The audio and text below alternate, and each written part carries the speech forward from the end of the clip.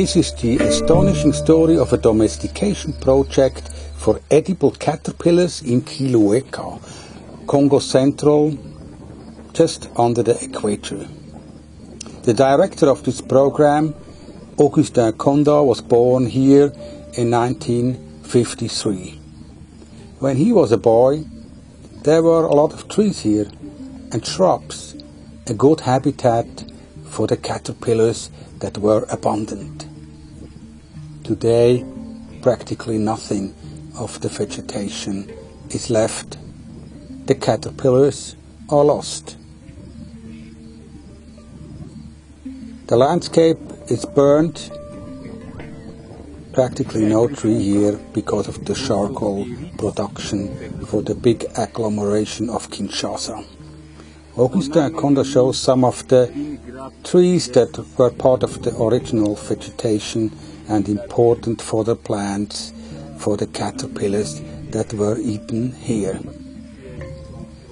Yes, 30 to 40% of the protein intake of the population here used to come from edible insects. Today only some fruit trees are left and only few caterpillars are found. So that's why Augustin Konda and his team tries to reforest the landscape with the fodder plants of these caterpillars and tries to reintroduce the caterpillars that were brought from far away, 400 kilometers to the east from Bandundu province, where some of the caterpillars still are abundant.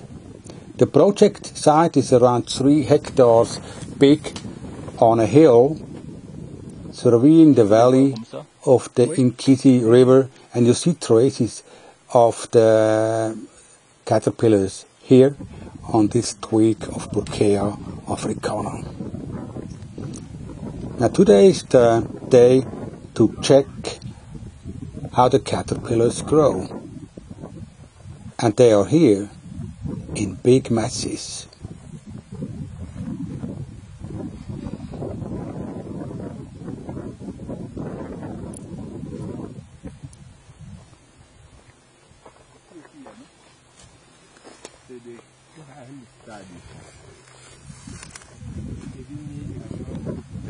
It's interesting to see that on these isolated shrubs of Burkea africana, a lot of these small caterpillars of Sirena forda can be found.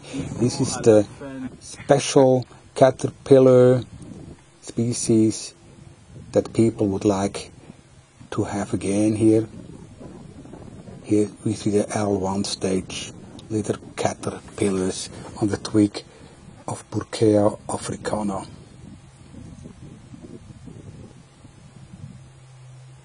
They just hatched from these clusters of eggs that were imported from Bandundu province and fixed to fresh shrubs of Burkea africana. They seem to have hatched very well, and the question is more what happens if the Burkea shrubs are eaten up.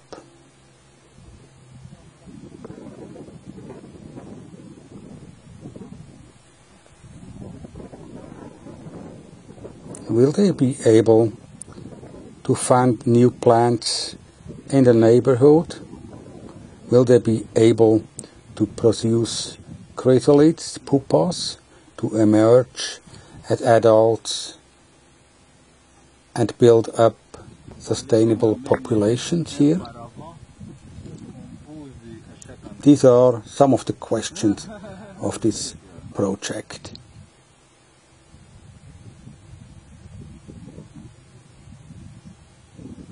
The Sirena forda is quite an interesting species because they seem to grow very well also in these savannas where they have to migrate from one shrub to another through the savanna.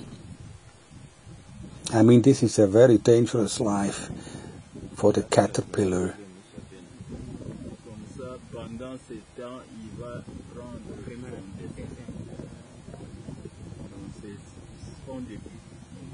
Mostly they are eaten in the final stage, in the L5 stage, when they are around 8 centimeters long. They are dried, and on the market you can still find them, but not from here, but brought to here from other provinces, from the Democratic Republic of Congo. It's a fine work they perform here, and it's a unique project in the world. It's the first step to try to domesticate caterpillars of edible insects that only have been eaten from wild-caught species. Nobody knows exactly whether we can breed and rear them here, whether they can be used for an agricultural production. So that's the pioneer character of this project with Sirina Forda.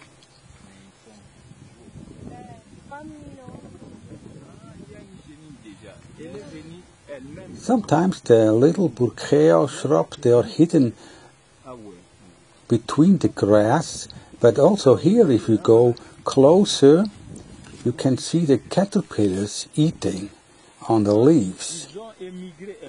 The two boys here showing us the caterpillars are here for guarding the plantation and for guarding the insects against birds or people who want to collect them.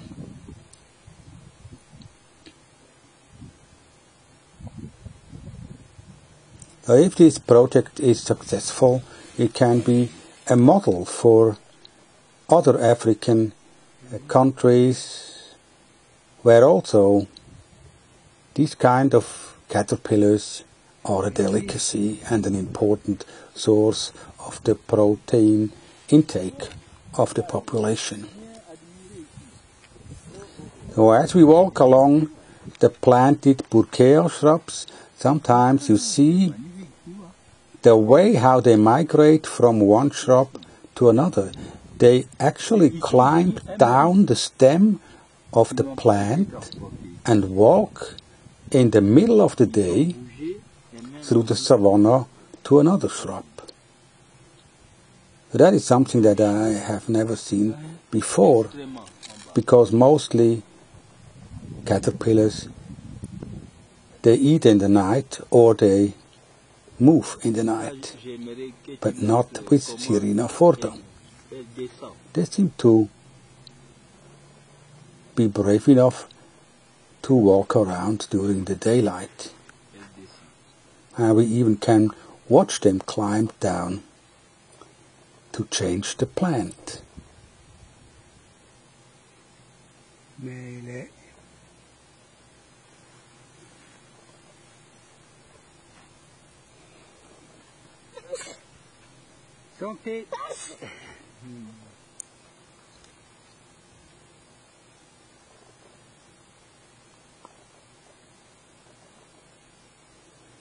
Also later, when they are in their last caterpillar stage, they climb down to dig in the soil for pupation.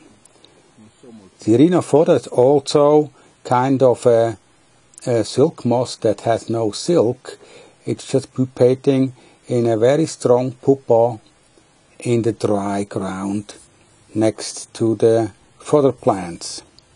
And there it will stay for about 6 months in the shape of a pupa and emerge then again as an adult.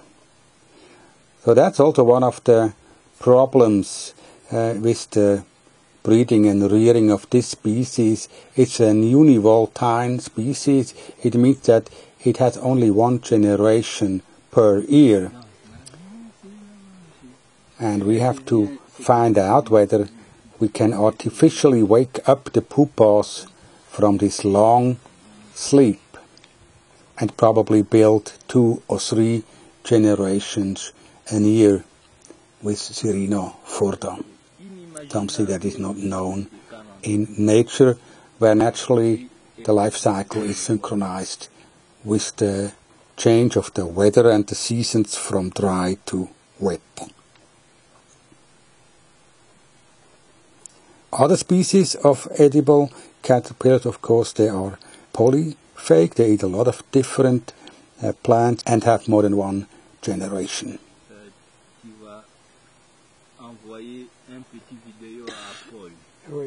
Interesting how they move when they are disturbed.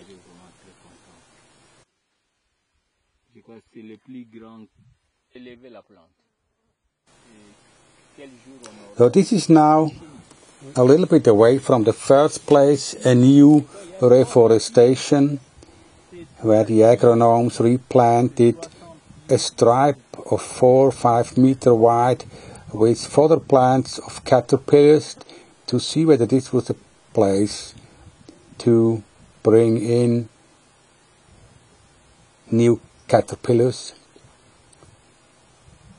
to also start new populations here. But it's difficult to grow the plant. When you cut down a tree or a forest in a tropical region, that is done in a minute, but to rebuild the soil, that can last for decades, and sometimes if you don't do it actively, you will not be able to rebuild a rich humus structure for the easy replanting of trees. So also this will be a discussion, what do we do with the soil that is eroded and has practically no humus content? How can plants grow here, and how can you bring back the forest that once was here? This is a small greenhouse originally made 2 years ago for the first experiments with Sirena Forda, when they tried to put the caterpillars on these small shrubs under the netting and tried to reproduce them here, but they disappeared, and nobody knows where the pupas were and if they have managed to survive here. So this is not a research project, it's really meant to bring back food that is a delicacy and is traditional here back for the population, also that people can stay on their land, find enough food and their livelihood, because mostly today people have gone away to the big cities.